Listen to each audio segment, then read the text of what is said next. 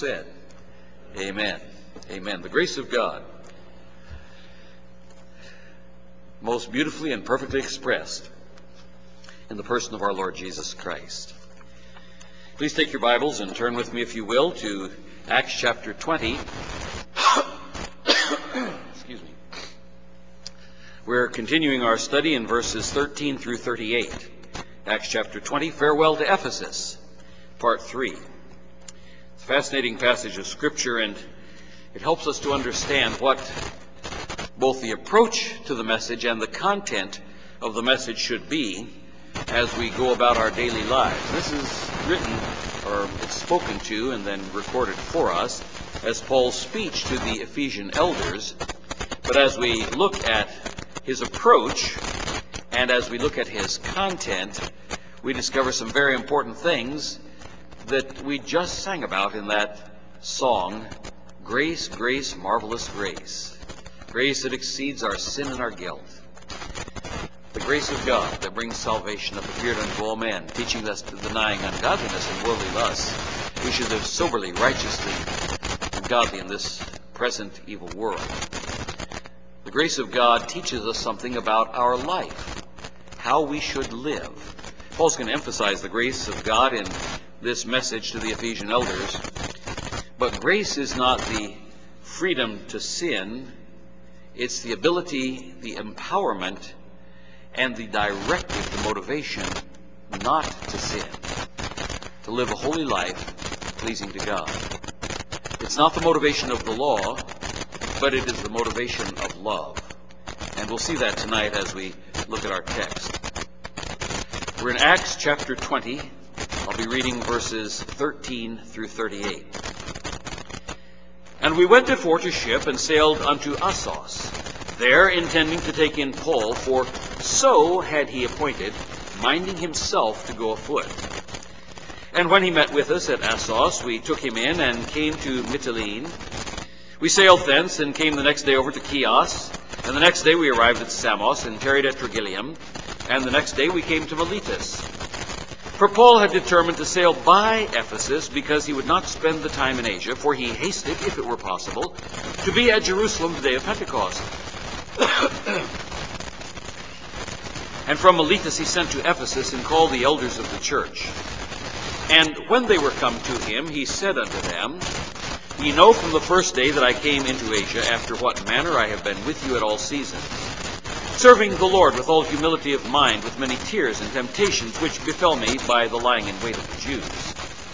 And how I kept back nothing that was profitable unto you, but have showed you and have taught you publicly from house to house, testifying both to the Jews and also to the Greeks repentance toward God and faith toward our Lord Jesus Christ.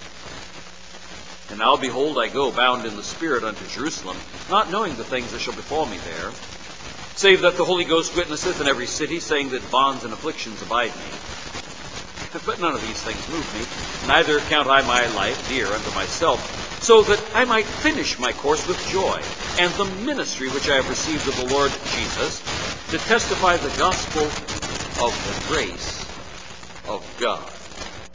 It's a major theme here. And now, behold, I know that ye all, among whom I have gone preaching the kingdom of God, shall see my face no more. Very interesting phrase there. We started tonight by singing, I love thy kingdom, Lord. That's been mistaken, especially in Reformed circles, as to what in the world we're talking about, and how does it relate to the grace of God. I hope we have time for that tonight. Wherefore I take you to record this day that I am pure from the blood of all men. Do you know where the Apostle Paul is quoting from when he says that? It's a very important passage of Scripture. It gives us a transdispensational principle. Remember, there are many different ways to approach this text tonight. 7 different ways we've discussed. We're going to see some of those tonight. For I have not shunned to declare unto you all the counsel of God. Pretty thorough systematic theology that Paul preached. Take heed therefore unto yourselves and to all the flock over the which the Holy Ghost hath made you overseers, to feed the church of God, which he hath purchased with his own blood. For I know this, that after my departing shall grievous wolves enter in among you, not sparing the flock. Also of your own selves shall men arise, speaking perverse things, to draw away disciples after them. Therefore watch, and remember that by the space of 3 years I ceased not to warn everyone night and day with tears. And now, brethren, I commend you to God, and to the word of his grace. There we have it again. I commend you to God, and to the word of his grace, which is able to build you up. The law does not build you up, but grace does. The law only condemns, but grace builds you up.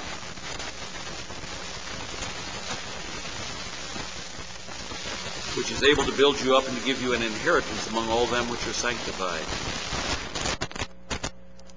Inheritance under the law comes at death. Inheritance under grace comes while you're alive.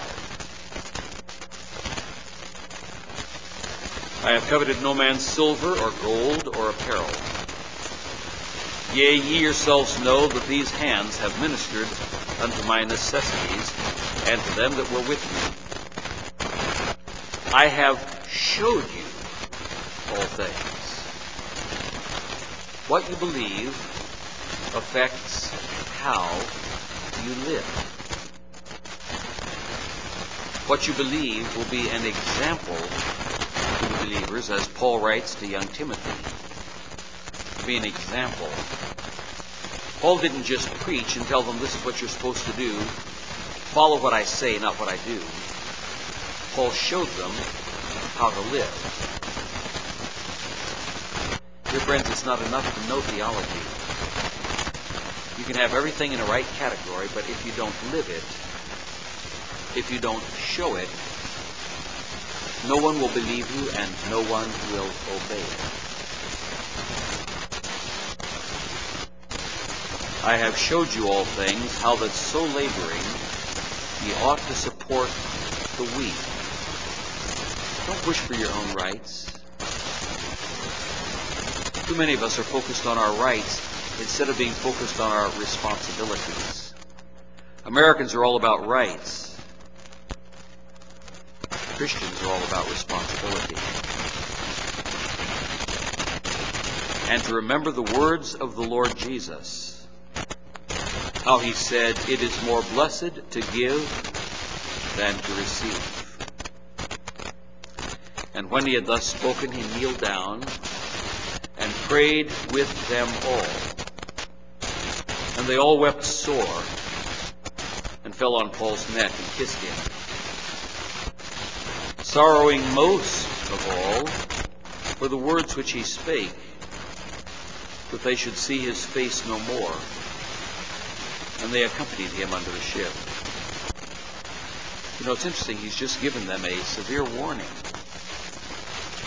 You would think that they would sorrow that grievous wolves are going to come in from the outside and attack. Or the grievous wolves are going to rise up from among them and attack. What they were doing was saying goodbye to their shepherd. That's what gave them the greatest sorrow of heart. A lot of pathos in that passage. Now, as we look at this somewhat extended section of Scripture, we've noted that there are 7 different ways in which it can be approached: historically, prophetically, doctrinally, personally, a study of the impelling will of God, a study for finishing the end of a ministry and the end of life, and a crash course for church leadership.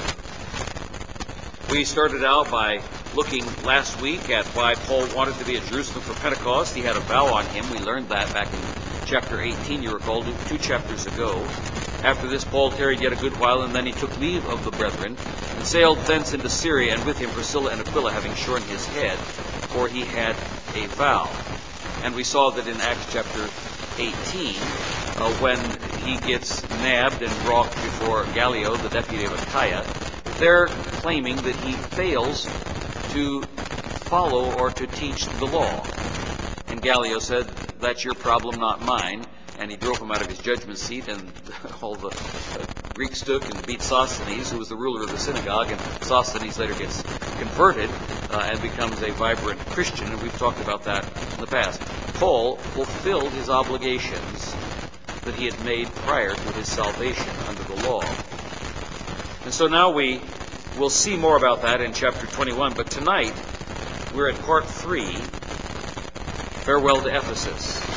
And we learn a number of very important principles that apply not only to church leaders, but apply to church members as well. Remember, their wives and their children were with them there also. It says so in the text.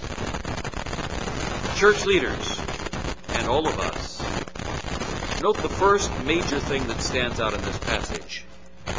Teach everything that is profitable, but major on the majors, not on the minors. Teach everything that is profitable, but major on the majors and not on the minors. When you go to certain denominational churches, you will find that they preach only 2 or 3 things, and they preach them 100 different ways, but it's always the same theme. And they focus on their denominational distinctives. We're going to discover tonight what Paul thought were the majors. He declared unto them all the counsel of God. It says so in the text. But he specifically pulls certain things out to emphasize and say, this is what you must focus on if you would be faithful in doctrine. Now, all of us, because of our background, have certain favorite subjects that we like to talk about. I know I love to talk about predestination. I love to talk about election. I love to talk about the sovereignty of God. I love to talk about all those great, powerful doctrines of the faith. And they are powerful doctrines. And whole chapters are given to them in various books of the Apostle Paul. But that's not where you stay. There are other things that must be emphasized, because if you don't emphasize other things, very soon people become complacent. That after all, they're among the elect. They're the frozen chosen. They have no obligation to proclaim the gospel of Christ to anyone else. The Christian life is a balance. We need to remember that. It's a balance, yes, between the sovereignty of God and human responsibility, but the content is more than the sovereignty of God. The content also includes the accountability of each one of us as believers for communicating the truth of the Word of God in all of its entirety. That's what Paul did. He says so 2 or 3 times here in the passage. All of the counsel of God, every place we go. Remember, Paul had been at Ephesus for 3 years. Paul had plenty of time to cover a lot of basic Bible doctrine. Paul was very systematic in his teaching. Paul was also moved by the Holy Spirit and was given revelatory gifts so that he could communicate everything that was essential, everything that was necessary, both for those people and for us today. Because God chose the specific things that Paul wrote from the things that he said and condensed it for us in most of the New Testament, because most was written by Paul outside of the Gospels. So let's look at some of the majors that Paul talked about. First, he said to teach everything. That was verse 20. He says, how I have kept back nothing that was profitable unto you. Interesting. What he talked about when he spoke of everything, he talked about it in terms of profitability. Now, there's another passage of Scripture, and I hope it immediately popped into your mind as you heard that word profitable. 1 Timothy 3:16, all Scripture is given by inspiration of God and is profitable. So if he kept back nothing that was profitable to them, what was he teaching? Was he teaching the latest gossip? Was he teaching political content? Or was he teaching the Word of God? I have kept back nothing that was profitable to you. What Paul is saying there in a nutshell is he expounded all the Scriptures. Now, folks, some time ago, I did a series here on Christ in all the Scriptures. How many of you remember that? We went through every book. Yes, good. At least a few remembered. We went through every book of the Bible and saw how every book points to Christ. Now, I hope that if I named a few of the minor prophets, Habakkuk or Zephaniah, Zechariah, Malachi, I hope you'd be able to tell me, where is Christ in those Old Testament prophets? He's there. We saw it. We see him in the book of Jonah. That would be an easy one for you, of course. Jesus says, as Jonah was 3 days and 3 nights in the belly of the whale, even so shall the Son of Man be 3 days and 3 nights in the heart of the earth. But suppose I pulled out Hosea. Now, if you were paying attention this morning and a couple of weeks ago, you would know where Jesus is in Hosea. You should know where Jesus is in Zechariah. Are you familiar with Zechariah chapter 12 and 14? It talks about some of the things we discussed this morning, about the return of Christ, the deliverance of Jerusalem. Every book of Scripture points to Christ.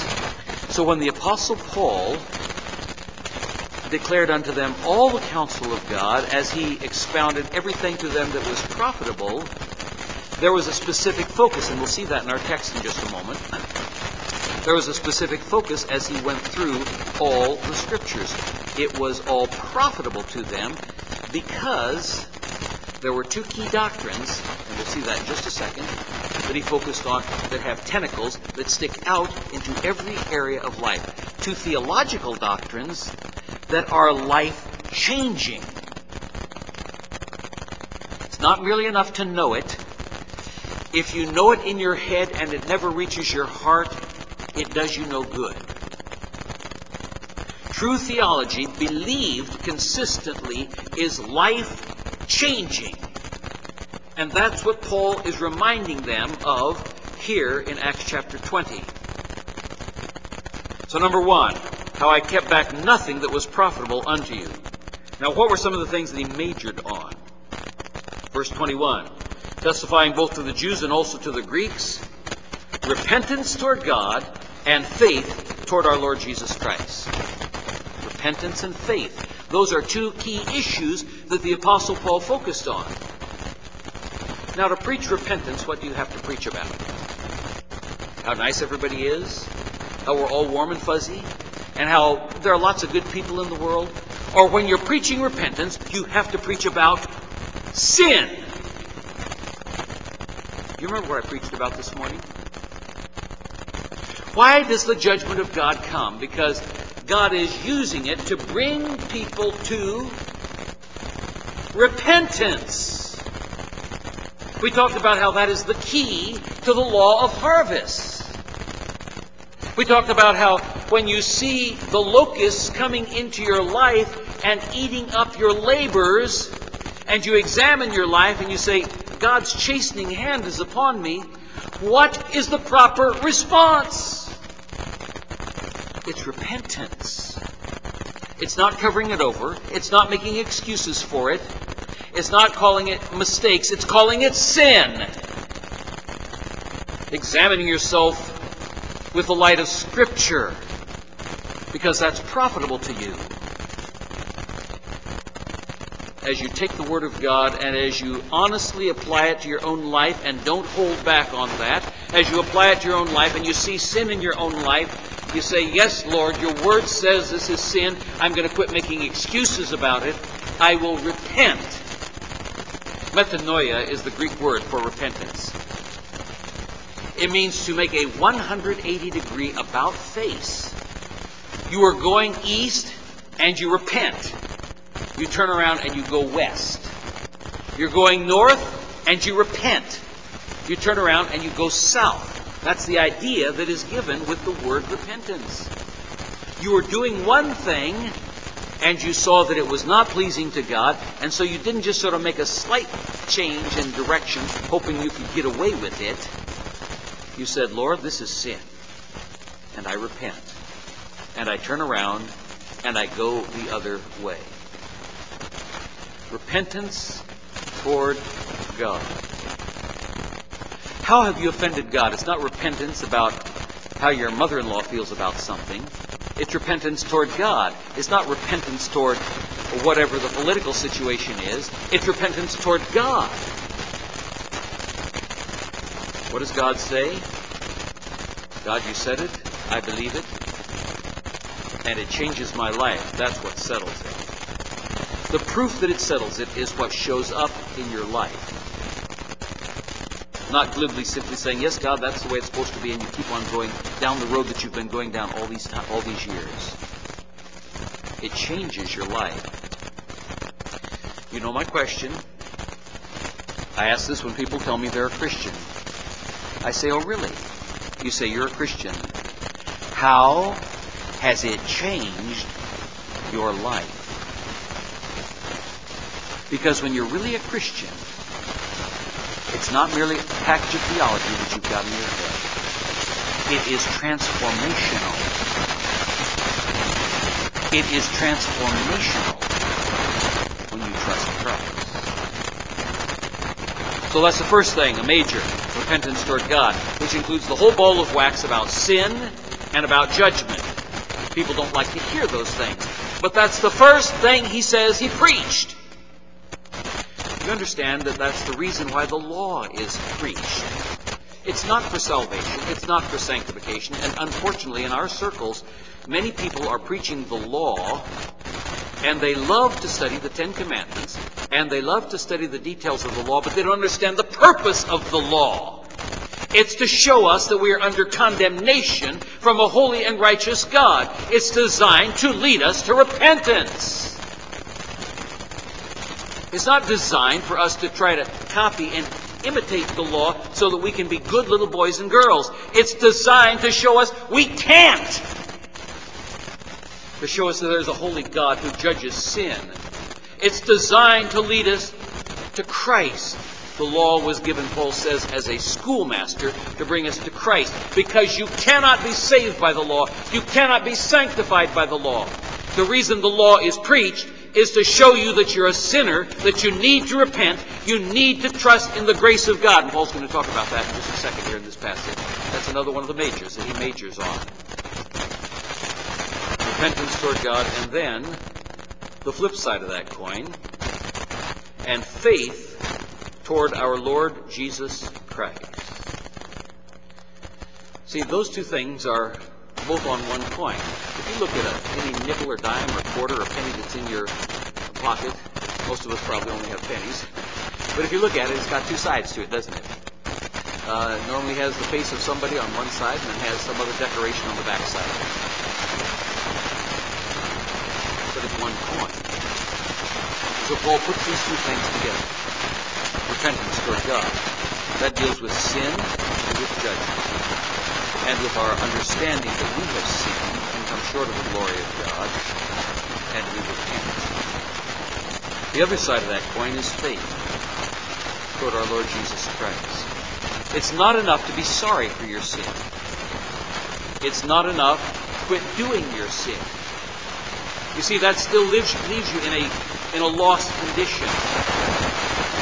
You have to have faith. And the content of your faith is very specific. Our Lord Jesus Christ. A lot of things that are tied up in that three-word phrase. First, who are we talking about? Jesus. We're talking about the Christ of Scripture. The Lord Jesus Christ that the Bible reveals, not some Christ or some Jesus who is a different Jesus. Paul says, I'm worried about you all because, somebody might preach a different gospel. They might preach a different Jesus. You might receive a different spirit. He says, I'm talking about the Jesus that the Bible reveals. Christ, Christos. That's the Greek translation of Mashiach, which is the Hebrew word Messiah. As you trace those words through Scripture, Messiah and Christ, you discover there's a specific content. Who Jesus is and what Jesus did. Paul's going to cover that in this passage also, but who Jesus is, he's both God and man. And he talks about God purchasing the church with his own blood. That gives you both the deity and the humanity of Christ. Jesus is both God Almighty, undiminished God Almighty, and he's also a perfect sinless man who was able to shed his blood, for without the shedding of blood there is no remission of sin. That's who Jesus is. What he did, and Paul will talk about that here also, he died for our sins, he was buried, and he rose again the third day according to the Scriptures. That is the bare basic bones of what's called the gospel, the good news in Scripture, who Jesus is and what he did. Romans chapter 1, verses 1 through 4, 1 Corinthians chapter 15, verses 1 through 4. That tells you the gospel by which you are saved, who Jesus is and what he did. In 1 Corinthians, Paul spends the entire time talking about part of that content, which is the resurrection of Christ and how essential that is. The rest of it makes no sense at all if Jesus didn't rise from the dead. Faith toward our Lord Jesus Christ. The Apostle Paul taught that Jesus was Lord. Not merely that he was Savior, but that he was Lord. What does it mean to have someone who is your Lord? I mean, someone who's really the boss. Someone who is in control of everything. Someone to whom you answer, yes, sir. You don't argue with him. You don't suggest alternatives. When he tells you to do something, you say, yes, sir, and you say it cheerfully. Because you know that what he tells you to do is always best for you, as well as most beautifully fulfilling his purpose and commission in your life. Is Jesus really Lord of your life, or is he merely your Savior? Faith toward our Lord Jesus Christ. Now, we're not talking lordship salvation here. There are those who teach that if Jesus isn't Lord of all, he's not Lord at all. Well, that's a half-truth. You didn't have to understand everything that Jesus wanted you to do before you got saved. You merely needed to know that Jesus Christ died for your sins, was buried, and rose again. But as you begin to grow in the grace and knowledge of our Lord Jesus Christ, you begin to learn that he expects total obedience. He doesn't like arguments. He doesn't like sassiness. He doesn't like comeback. He likes to hear the words, yes, sir. Whatever you say, that I will do. The Apostle Paul demonstrates that for us here in our text tonight. The Apostle Paul says, yeah, I know all the problems out there. I know all the suffering I'm going to have to go through. But this is what God wants me to do. He's clearly revealed it. Is that how you respond when the Lord Jesus Christ gives you direction from his word? The first two big things we see, testifying both to Jews and also to Greeks. In other words, this is not merely a provision that God has made for the Jews because they've been so bad. It's Jews and Greeks, the Jews and Gentiles. This includes everybody. Repentance toward God and faith toward our Lord Jesus Christ. That brings us to verse 24, which is the third major thing that Paul taught that was profitable. The third major. There are a lot of other things he covers here, but the third major thing is to testify the gospel of the grace of God. The gospel of the grace of God. When you're talking to people, it's not a matter of telling stories. It's not a matter of making jokes. It's not a matter of human reasoning. What we testify of is the gospel of the grace of God. The gospel deals with grace, not law. We have to have repentance and faith toward God. Faith toward our Lord Jesus Christ. Repentance toward God, faith toward our Lord Jesus Christ. Repentance deals with sin. Repentance deals with judgment. Repentance deals with the law. But the message that saves is the gospel of the grace of God. How that while we were yet sinners, Christ died for us. How we didn't deserve what God wanted to give to us, but God found a way because he loved us. While we were dead in trespasses and sins, Christ died for us. He loved us not because of who we were, but in spite of who we were. Sin is heinous in the sight of a holy God. It's unbelievably vile and, to use a modern term, yucky. If you saw some filthy, decaying animal on the side of the road that had been hit by a car and the vultures were eating it, would you go over to it and hug it? Would you stick your hand inside of it to feel if it was still warm? Would you take a deep breath if it had been lying on the road for 2 or 3 days to smell the aroma? Our sin in the sight and nostrils of a holy God is worse than that. We were putrefying, rotting, corrupted corpses. We were not sick. We were dead, like the dead animal by the road. We were dead in our trespasses and sins. Yet God so loved the world that he gave his only begotten Son, that whosoever believeth in him should not perish, but have everlasting life. Until you understand how wicked your sin is, you will never understand the depth of the grace of God. The gospel of the grace of God. We'll be saying more about that, the Lord willing, a little bit later on. And then verse 25, we find the fourth major thing that the Apostle Paul taught that was profitable. Remember, majoring on the majors, minoring on the minors, but teaching all things, but you major on the majors. Verse 25, he says, I have gone preaching the kingdom of God. So nothing that was profitable did he keep back. He taught both Jews and Greeks repentance toward God and faith toward the Lord Jesus Christ. He testified the gospel of the grace of God. He's summarizing things for us here. And he says, I have gone preaching the kingdom of God. You all won't see my face anymore. The kingdom of God. Now we're going to talk about that in a little more detail, because that's one of the things that I think has been confused ever since the days of the Reformation. The Roman Catholic Church said that they were the kingdom of God. The Reformers looked at it and said, no, you're the kingdom of the devil. And they looked around, they didn't see the kingdom of God anywhere, so they said, we're the kingdom of God.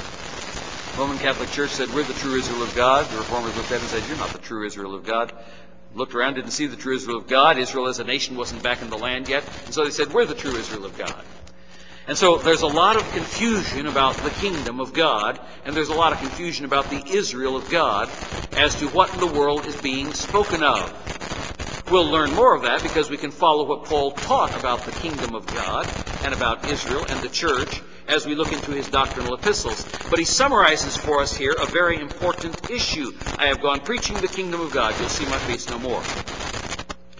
Then we get down to verse 17 and following. It says, From Miletus he sent to Ephesus, and he called the elders of the church. And when they were come unto him, he said unto them, You know from the first day that I came into Asia, after what manner I have been with you at all seasons. He's telling them, go back to day one. See if you can find anything in my lifestyle, anything, starting with day one, from the day you first met me, until this very day when I'm saying goodbye to you.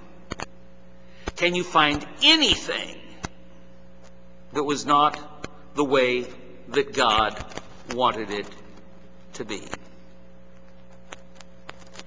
I've showed you, not just I've taught you. Verse 20, I kept back nothing profitable unto you, but I have showed you and have taught you publicly and from house to house. Public and private. I did two things. I showed it to you. That is, you could look at my life and see how this thing works out. And I taught you. In other words, how can you apply it to your life? You can examine me, said the Apostle Paul, and you will see both halves of the equation. You'll see it lived out in my life. You will hear it taught in my words, because my words explain why I'm doing what I'm doing. If you and I lived that way, do you think it would make a difference in our families? Now, I know none of us are perfect. The Apostle Paul had his act down a whole lot better than any of us do. But do you think that if we lived what we were preaching, if we consistently lived what we were preaching, that it might make a difference? You know, you make one mistake, you do something wrong, you say something wrong. You know what people remember? And they'll remember it years later. I've had my kids do this to me. I'll be emphasizing my authority or something, and then they will bring up an incident that happened maybe 2, 3, 4, 10 years ago. And they'll use that as an excuse for why they don't have to obey, or why they don't have to listen. Dear folks, Paul said, I showed you and I taught you. It's important for us to have both halves of that equation.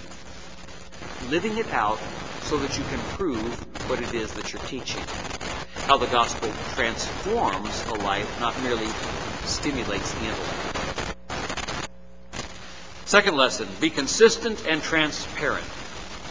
Be consistent and transparent. If you're doing it right, don't change your lifestyle or doctrine. If you're doing it wrong, repent. I mean, that's basically what Paul is saying here. Be consistent and transparent. You know, from the first day that I came to Asia, what manner I have been with you at all seasons. 24 hours a day, 7 days a week, every month, and every year. Be consistent and be transparent. You know, you've seen it. Third principal lesson out of this passage is preach content. When you're communicating to someone else, communicate content. Preach the Word. Realizing that sometimes you will receive specific direction where to preach and where not to preach. You know, as I was thinking on that subject of preach the Word, which is what Paul is telling them he just did, a passage came to mind that we've already looked at 4 chapters earlier. Acts chapter 16. Verse 6. Now when they had gone throughout Phrygia and the regions of Galatia, and were forbidden of the Holy Ghost to preach the Word in Asia. Now the content didn't change, but where you got to preach it may change. We were forbidden to preach the Word. Paul later on exhorts Timothy, preach the Word. Be instant, in season, out of season, reprove, rebuke, exhort with all long-suffering and doctrine. And we'll look at that passage in just a second. But there may come a time when you are commanded not to preach the Word. The Apostle Paul had specific groups of people to whom he no longer would preach the Word. Remember, there was a turning point. There was a drop-off point when the Jews no longer wanted to hear, and Paul says, you seeing that you reject eternal life, we're going to the Gentiles. They had passed their point of no return. They would not hear Paul preaching to them anymore, not because they were like Ephesus, but because they had rejected the Word of God. There may be a place where you're not to preach the Word. Paul wanted to go east, and God said, go west. What a difference that made in world history as to which nations became the Christian nations and then spread the gospel to other parts of the world. Suppose the gospel had gone east instead via the Apostle Paul, and so India was reached, and China was reached, and Japan was reached, and Korea was reached first with the gospel of Christ. The Holy Spirit forbade it. He said, go west. Preaching the Word, that's the content. Paul tells them he's preached content to them. And that's what he tells young Timothy to do in 2 Timothy chapter 4. I charge thee therefore before God and the Lord Jesus Christ, who shall judge the quick and the dead at his appearing and his kingdom. Now we're going to talk about, Paul preached the kingdom of God to them. Paul explains what he's talking about here when he speaks to Timothy. When he judges the quick and the dead at his appearing and his kingdom. Paul is talking eschatologically. The Apostle Paul was talking future things. not talking about the church right now is the kingdom of God. There's some mystery aspects of the kingdom, and we're not going to discuss that in detail tonight. But Paul was principally talking eschatology. He was talking about things to come. Why? We'll see in a moment. There's a specific reason why Paul taught them eschatology. A specific reason why, for example, I brought in the book of Revelation this morning while we're talking about locusts in the book of Exodus. The book of Exodus gives us a temporal visual model that's very much smaller than things to come. But it helps us to understand in concrete terms about what God is going to do in the future. Paul says, I went about preaching the kingdom of God, and so you preach it. God is going to judge the quick and the dead. Brings us back to the issue of sin. Brings us back to the issue of repentance. Brings us back to the issue of faith toward our Lord Jesus Christ. He's telling Timothy the same thing that he's telling the Ephesian elders in Acts chapter 20. Who shall judge the quick and the dead at his appearing. Has he come back yet? No. And his kingdom. Has the kingdom happened yet? No. There's going to be a literal 1,000-year reign of Christ on the earth, and it's still future when Paul writes to Timothy. And he's writing this in his very last epistle at the end of his life. It had not come at that time. 2 Timothy is the last letter that Paul wrote that we have before he was killed. Preach the word. Just what we were looking about here in Acts chapter 20. Paul says, I'm passing it on to you, Timothy. Now you're going to pick up the torch. At this point, you're going to move forward. At this point, you preach the word. That's what Paul tells the Ephesian elders he had done. I haven't kept back anything that was profitable to you. All Scripture is given for inspiration by inspiration of God and is profitable. Paul preached the Scripture. He preached all the counsel of God. He emphasized certain things. You have to major on the majors, minor on the minors. But Paul preached the Word of God. All of it. That's what he tells Timothy. Preach the Word. Be instant, in season, out of season. I don't know any other time besides in season and out of season. That means all the time. Reprove. Rebuke. If you're going to reprove and rebuke somebody, what does it mean you're doing? You're pointing out sin. That takes us back to precisely what Paul says he taught to the Ephesian elders. Exhort with all sound doctrine, with all long-suffering and doctrine. Long-suffering. You know the difference between long-suffering and patience? Patience is dealing with difficult circumstances. Long-suffering is dealing with difficult people. All of us, pray for patience. Well, tribulation works patience. You pray for patience, you're going to have trouble. But the Apostle Paul said that the most difficult things were not all the external things that he suffered, besides that which comes upon me daily, the care of the churches. It was the people who were most difficult for Paul. And that's what long-suffering, makrothumia, is all about. Timothy, do it consistently and faithfully. The people will give you grief. They won't do what you tell them to do. Any pastor knows that. They will make excuses. They will stiffen their necks. They will cross their arms. They will hunch their shoulders. With all long-suffering and doctrine, just keep teaching. Just keep teaching. Just keep teaching. Just keep teaching. Just keep teaching. And doctrine relates to Scripture because it's profitable. Keep back nothing that is profitable.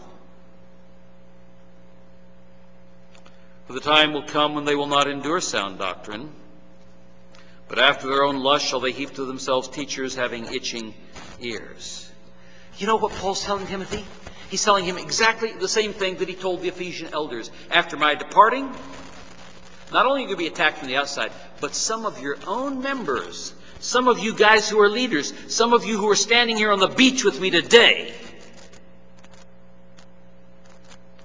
are going to try to draw people after yourselves. The time will come when the congregation won't want to listen to sound doctrine, but after their own lusts, they'll say, I don't like to hear that. That guy preaches about sin too much. That guy is pointing at my sins. The preacher may not even know that's your sin. But because he preached on it, you think somebody has got some scuttlebutt going on here. Somebody has reported me to the preacher, and though he didn't use my name in church today, he's preaching against me, and I don't like it. The time will come when they will not endure sound doctrine, but after their own lusts shall they heap to themselves teachers having itching ears. Somebody who will tickle their ears, scratch them behind the ears like a dog likes to be scratched. And they shall turn away their ears from the truth and shall be turned unto fables. That's the way you get into false doctrine. You listen to the guy who tells you what you want to hear rather than what God wants you to hear. But watch thou in all things. What is it that Paul exhorted the Ephesian elders? He exhorted them to watch. It's the word for vigilance. It's the word for being on guard. It's the word for standing there with your sword drawn, peering into the darkness, listening for even the slightest sound that the enemy may be approaching, because you have the job of warning people the enemy is coming.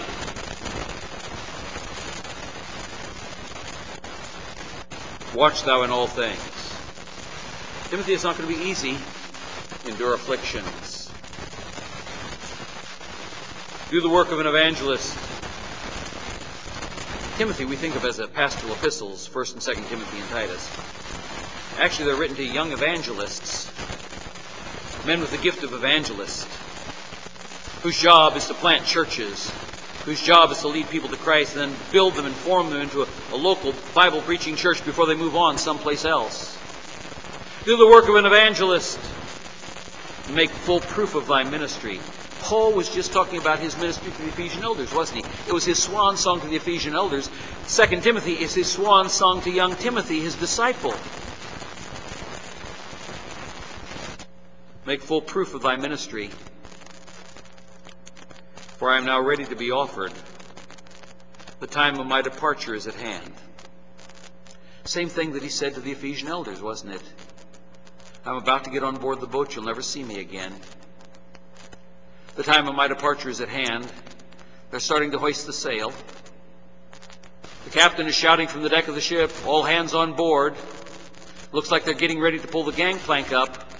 I gotta run, folks. Gotta run. But here are the final things that I want to leave with you.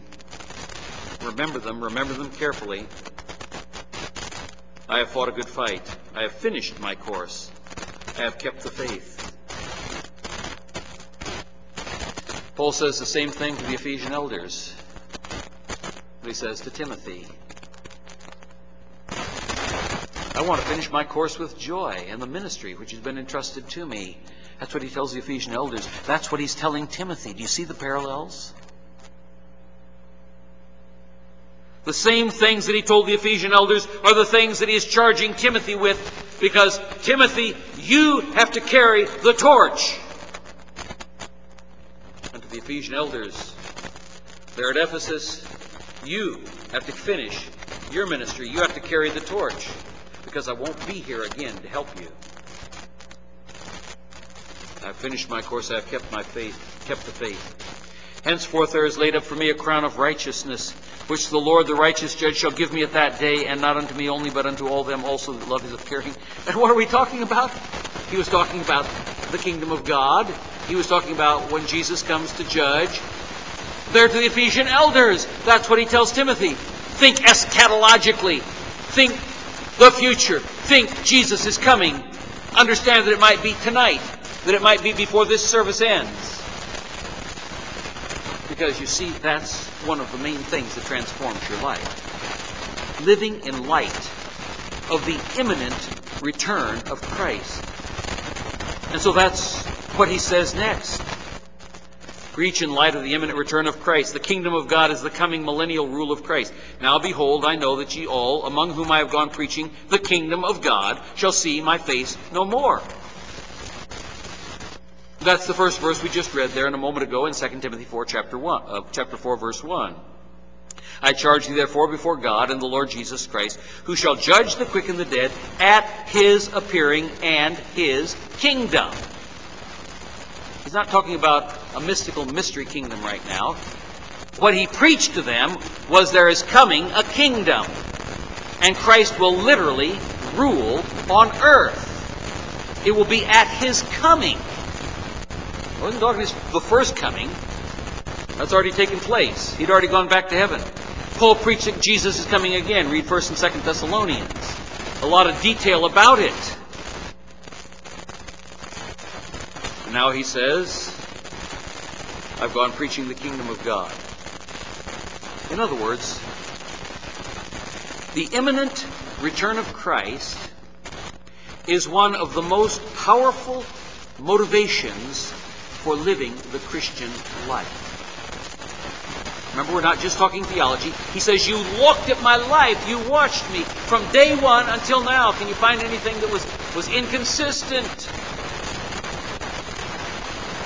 Because you see, Paul lived in light of the imminent return of Christ. Are you living that way?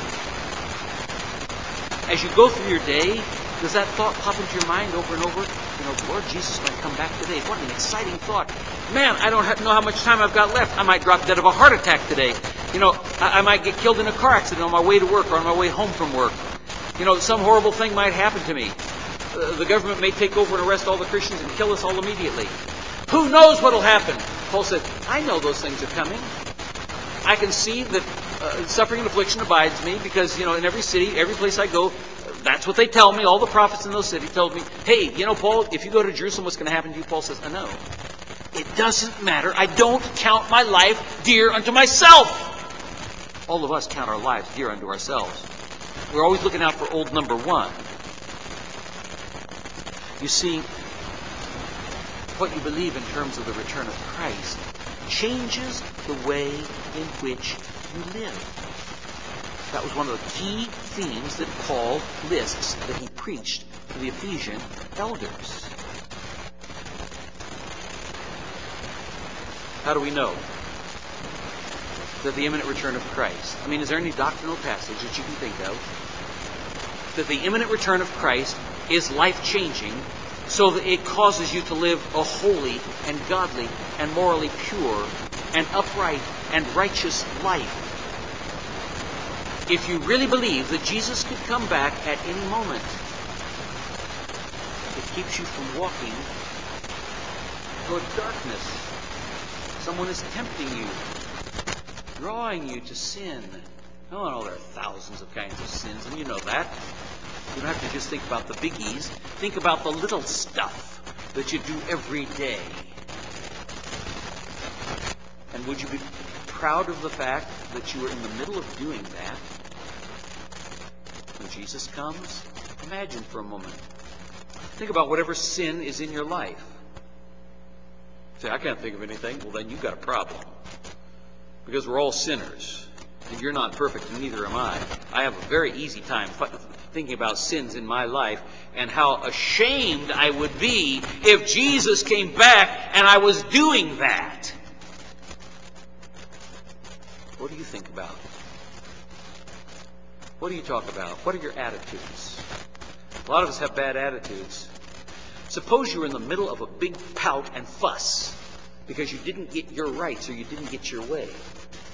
And Jesus suddenly appeared. You say, well, that's not important. Oh, really? That's making excuses for sin. We're so used to getting into that habit of saying, well, it was a mistake, not it was sin. We're so used to avoiding repentance.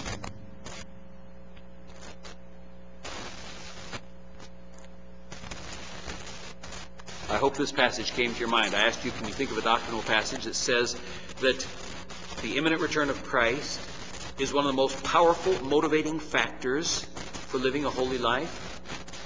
1 John chapter 3, verses 1 through 3. Behold, what manner of love the Father hath bestowed upon us, that we should be called the sons of God. Therefore the world knoweth us not, because it knew him not. In other words, we're different from the world.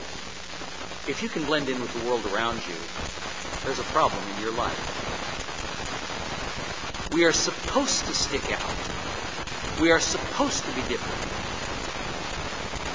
Verse 2. Beloved, now are we the sons of God, and it doth not yet appear what we shall be. You know, you can see God's transforming grace in your life now. I hope you can. But you know, something better is coming. It doth not yet appear what we shall be, but we know when He shall appear. Now, what was Paul writing to Timothy? I charge thee before God and the Lord Jesus Christ will judge the quick and the dead at His appearing. His parousia.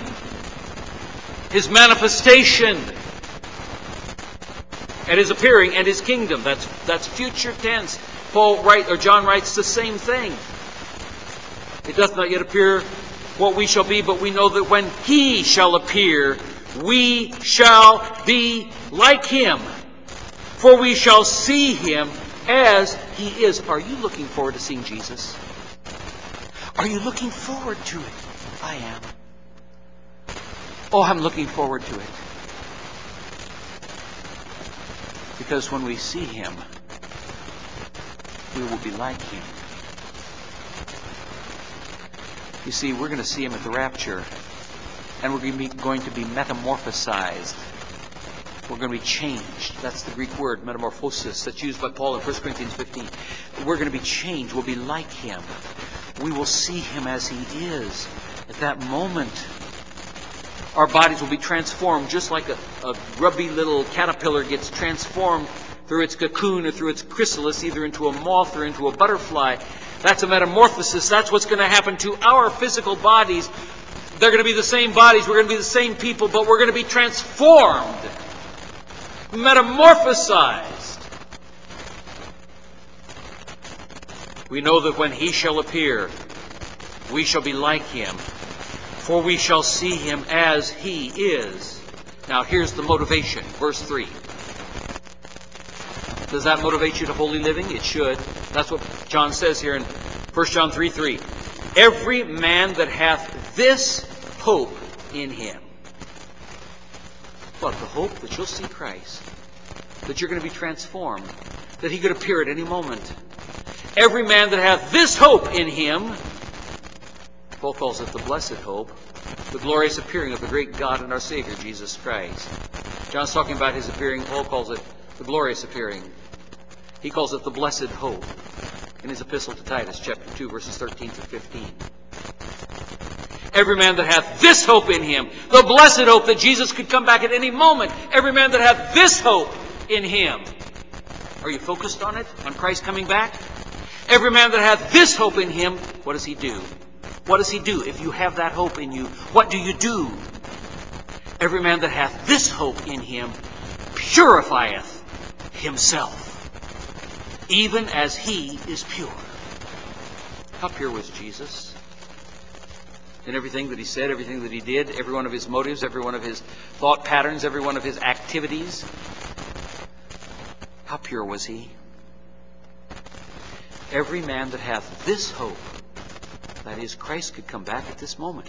Christ could come back at this moment. Christ could come back at this moment. I'm excited about it. Jesus, I can see Him this moment. This very next moment He might be here. Every man that hath this hope in Him purifieth himself, even as He is pure. How pure was Jesus? That should be your motivation for living. What you believe in your head, if you really believe it, not merely know it, if you really believe it, it is transformational. I hope you take away, if you take away nothing else this evening, remember what is truly believed in your heart is transformational.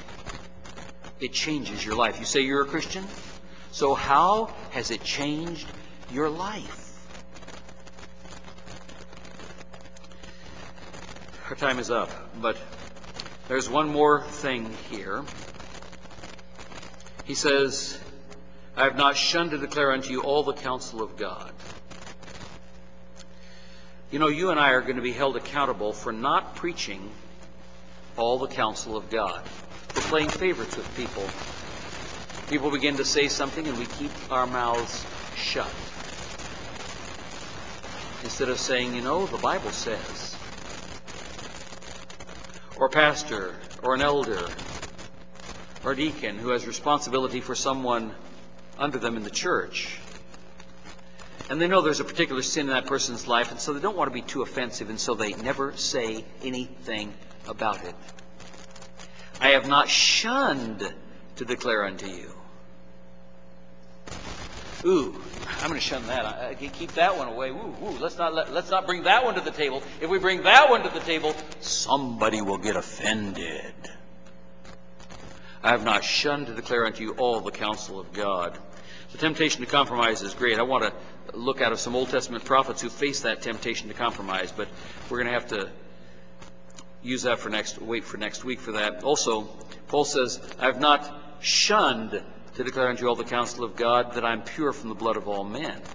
That's what he immediately said in verse 26. Did you know he's quoting a couple of passages, in fact, a couple of extended passages in the Old Testament, when he says to them, therefore I take you to record this day, that I am pure from the blood of all men.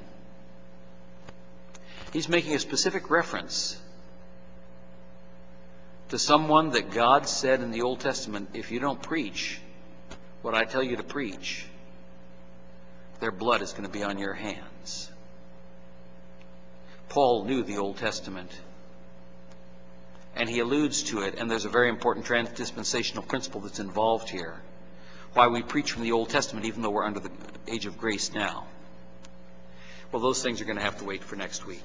Our gracious Heavenly Father, we thank you once again for your word and for its power, for the privilege we have of having the Word of God. All Scripture is given by inspiration of God and is profitable. And is profitable. Paul declared the whole counsel of God. He didn't hold back on those things that dealt with sin.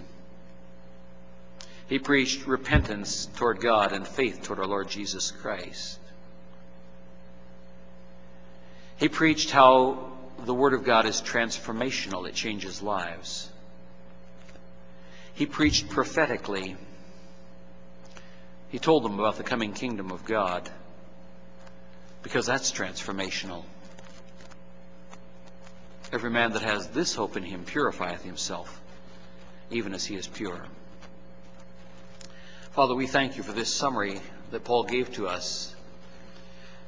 He preached everything. He majored on the majors, but he preached it all. He held nothing back, because he knew that he would be held accountable for those to whom he had preached. They're accountable for what they do and how they respond, but he was accountable to communicate the Word. Help us to remember that in our communications, it's a communication of the Word of God. Father, help us to preach those things and to teach those things and to live those things, which are the proof of what we really believe. For we pray these things in Jesus' name. Amen.